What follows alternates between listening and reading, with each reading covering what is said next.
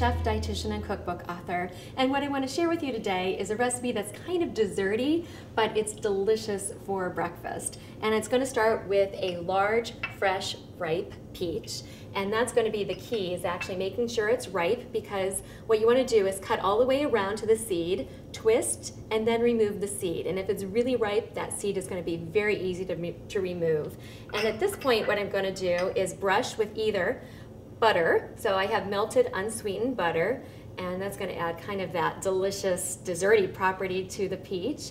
Or you can just, if you are concerned about your health, it's always going to be better to go with a healthy oil, and this is a grapeseed oil. So whichever one you prefer, we're now going to grill this. So it's taking the peach to the next level. So put that on your hot grill pan, or if you're lucky enough, your own grill.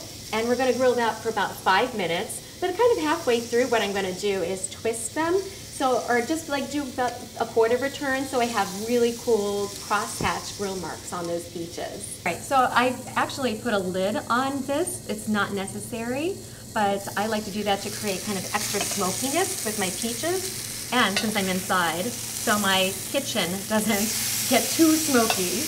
All right, now we're turning a quarter turn, so you can see we have beautiful grill marks. And then we're gonna have cross-hatch marks. So just another couple minutes, not even a couple minutes on this side.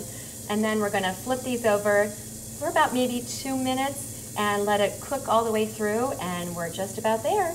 Okay, so it's been about a total of 5 minutes, and we should have lovely cross-hatch grill marks on our peaches. Oh my goodness, that looks so delicious. I cannot wait to dig in. All right, so now we're just a couple minutes on this side, and that's really just to get the peach all the way heated through. And I'm going to put that lid back on, actually. Let it get a little extra smoky. Okay, so now we are done. Oh my goodness, cannot wait. All right, so taking our peach, and we're going to put it on our plate. And now we are ready to top these. Now I have the grilled peaches, and this is the really cool part.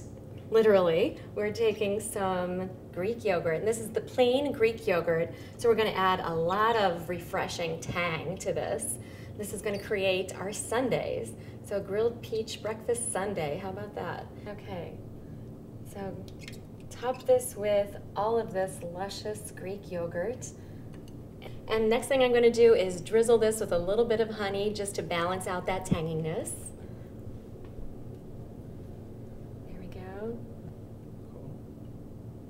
Oh, how is this looking? Divine?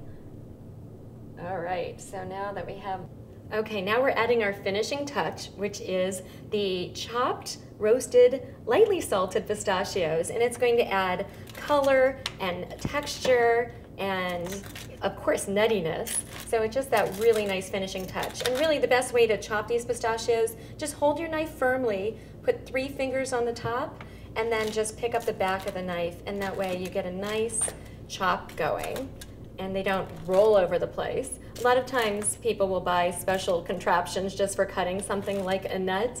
No need. All you need is a cutting board and a chef's knife. So there we go. You don't need to even have to chop them too much, because when you do that, you lose kind of all of that texture going on.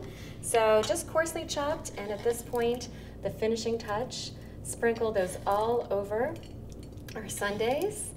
And oh my gosh, whoever thought you could eat sundaes for breakfast, right? And there you go. This is our grilled peach breakfast sundae. I cannot wait to dig in. Hope you enjoy, and please visit my website at jackienugent.com.